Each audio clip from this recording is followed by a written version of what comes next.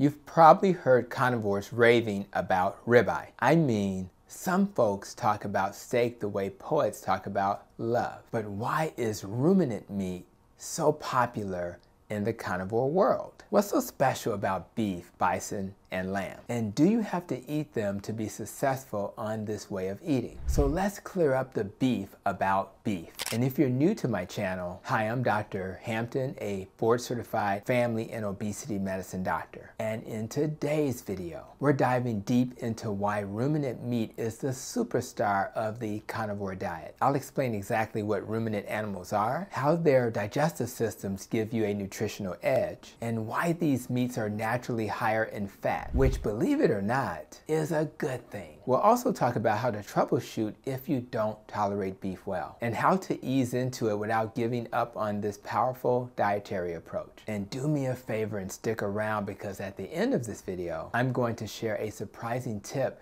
that can help anyone digest ruminant meat better, even if it hasn't worked for you in the past. So first things first, what the heck is ruminant meat? Ruminant animals are mammals with a very unique digestive system. Unlike us humans with our single chambered stomachs, these animals have a 4-compartment stomach. The star of the show is the rumen, which acts like a fermentation vat, which is a vessel used to contain and facilitate the fermentation process. These animals eat fibrous plant matter, grasses, shrubs, hay, and the microbes in their rumen break it all down through fermentation. So who are we talking about here? Think cows, where we get beef, bison, buffalo, sheep, which gives us lamb, goats, deer, and elk. All of these fall under the ruminant umbrella. And here's a cool little fact. The rumen of a cow can hold up to 50 gallons of partially digested plant matter. 50. That's like having a built-in compost factory, except instead of mulch, it turns kale into ketones. Their bodies convert fibrous, low nutrient plants into rich, fatty, nutrient dense meats. And that is what we get to eat. You could say we've outsourced digestion to the experts. Their system does what ours cannot. Humans don't have the ability to extract nutrients from cellulose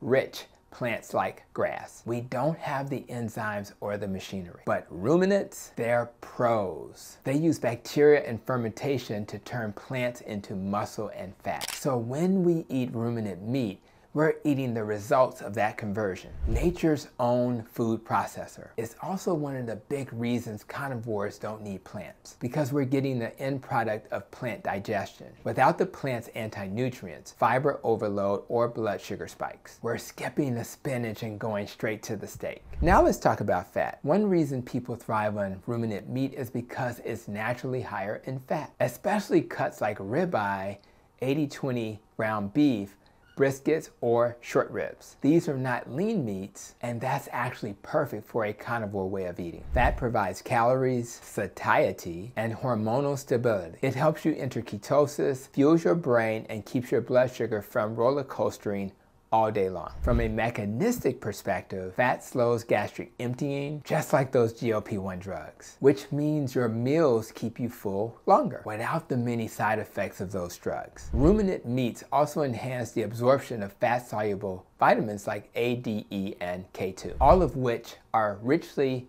present in animal foods, especially in organs and fat. I've had patients who were exhausted eating lean meats like chicken breast all day, but once they added fattier cuts of beef, the brain fog lifted, energy came back, and their cravings disappeared. But here's the big question. Do you have to eat ruminant meat to be a successful carnivore? The short answer is no. You can absolutely do a carnivore diet using other animal foods. Pork, poultry, seafood, eggs. All of these are part of the carnivore toolbox. Ruminant meat is just often easier for people to thrive on because of its nutrient profile and ideal fat content. Now, what if you've tried ruminant meat and you don't feel good? Maybe you get bloated, nauseated, or it just doesn't sit right. I definitely see this in clinics sometimes. Let's talk about why that might be happening. One big issue is stomach acid, especially those coming from a plant-based diet or dealing with chronic stress or age-related changes just don't produce enough hydrochloric acid. And you need acid to properly break down protein-rich foods like beef. Another issue is poor bile flow. Without enough bile,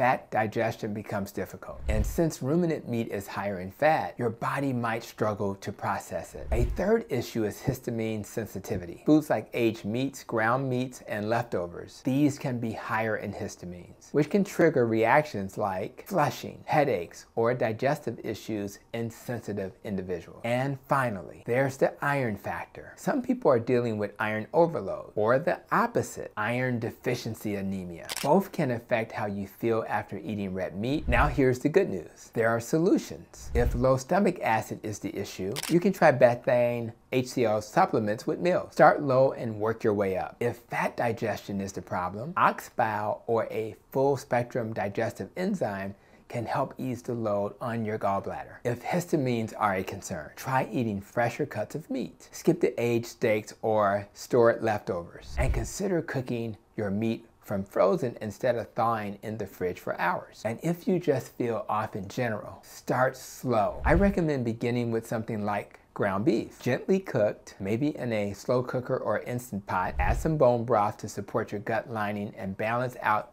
the amino acid profile with glycine. You can also try smaller portions, cooked in simple fats like tallow or ghee, and work your way up. I often remind patients that your digestive system is like a muscle. It needs training. If you've gone years without eating red meat, your body may need time to build up enzymes and the microbes to digest it well. Now let's talk about some of the bonus benefits of ruminant meat and some of the things most people don't realize. Ruminant meat is rich in carnosine, a powerful antioxidant that helps reduce inflammation, supports brain health, and protects your muscles from aging. It contains conjugated linoleic acid, or CLA, which has been shown in some studies to support fat loss and metabolic health. It's loaded with heme iron, the most absorbable form of iron for humans, important for energy, immune function, and mental clarity. You're also getting a potent dose of B12, zinc, selenium, and other nutrients your body thrives on, all in a form that doesn't need to be converted or activated. And don't forget, you don't have to be perfect.